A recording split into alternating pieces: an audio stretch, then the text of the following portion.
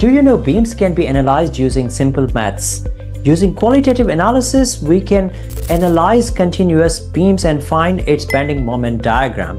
In today's tutorial, I will find bending moment diagram of a continuous beam. This is part 17 of my lecture series on understanding structural behavior for IStructE structural behavior certificate course. Let's dive into the example. Assuming a point of contraflexure, what is bending moment at B? This is a continuous beam, and by the looks of it, it looks that it is indeterminate structure. Indeterminate structure means that the ones that we cannot solve using equilibrium equations, because there are 4 reactions. A roller will have 1 reaction, a pin support will have 2 reactions. So there are 4 unknowns and equilibrium equations are 3.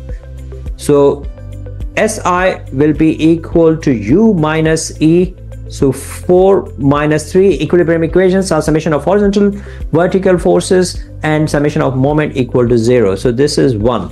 But because we are assuming that there is a point of contraflexure, now what is point of contraflexure? A point of contraflexure is a point where bending moment is 0. So we can consider this point of contraflexure as internal pin or a hinge, and that simplifies the analysis quite a lot, and it makes this structure as statically determinate structure. It means that we can release this one force by having this internal pin over here.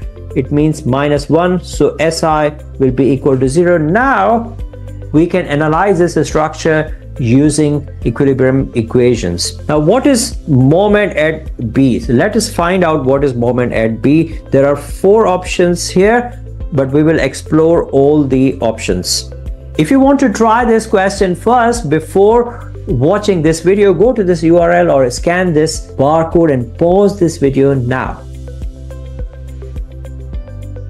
To solve this problem, first thing I want to find out the reactions so that I can find out moment at B. So let me call this point as C, this as D, and this point as E. So we have VD, we have VE, and we have VC.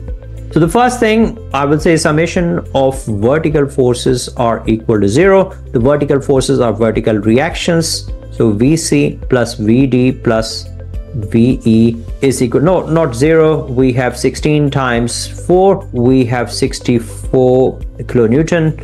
I call this equation as equation 1. I want to first say summation of moment at point A, but from right side, is equal to 0. Because this is internal pin at point A, that will help me to find out the reaction at E when I use this. So VE times distance from A to E is 3 meters, and this is creating anti-clockwise moment, so that's why it is negative, plus due to this 16 kilonewton, 16 times from A to E, I have 3 meters times 3 divided by 2 is equal to 0. So this will give me VE equal to 16 times 3 times 1.5 will give me 72 divided by 3. So this is equal to 24 kilonewtons. So I can put this back over here. VC plus VD is equal to 64. And then if I bring VE on the other side, it will be negative 24. So VC plus VD is equal to 40 kilonewton, and I call this equation as equation 2. In third step, I want to find out moment at A, but from left side, and that is equal to 0 because A is pin. So summation of moment at A, but from left, is equal to 0. Now in that way I will find out reactions at VD and VC. So first VC times distance from C to A is this 4 plus 4 plus 1, so that is 9. This is creating a clockwise moment, plus reaction VD times 1, the distance between A and D is 1. Take away 16 times, that is this load here, times 1 times 1 over 2 is equal to 0. So I can say that 9 VC plus VD is equal to 8, and I call this equation as equation 3. Now if you want to simplify it, I can say that subtracting equation 2 from equation 1. So if I write this equation here, VC plus VD is equal to 40. So I will have this negative sign, and this negative sign. This and this will get cancelled. So this will give me 8 VC minus 40 plus 8 will give me minus 32. So this will give me VC as equal to minus 32 divided by 8, that is minus 4 kilonewton. Now note that we have a negative reaction here. So negative reaction means that it will go down. So now we have all reactions. This VC is a downward reaction, that is 4 kilonewton, and which makes sense because if you draw the deflected shape of this structure, it would be like this. It means that we have hogging over here, tension here, and tension at this point. Now this will generate a moment 4 times up to B. I have 4, so 4 times 4, it will generate anti-clockwise moment. So moment at B, so MB is equal to 4 times 4 but negative, so it is negative 16 kilonewton meter, that is in hogging.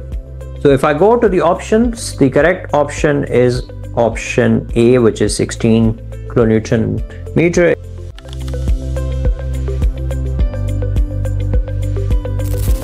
If you want, you can plot the bending moment diagram over here.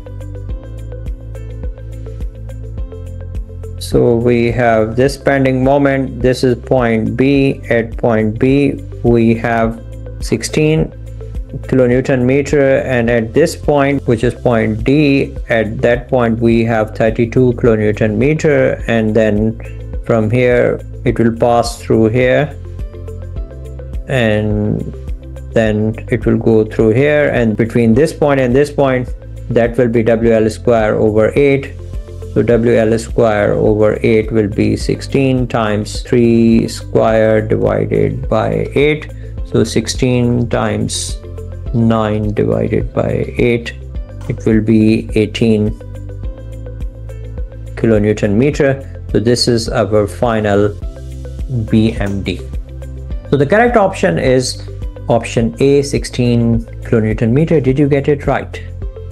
Don't worry if you didn't, just watch back this video and then try to understand it.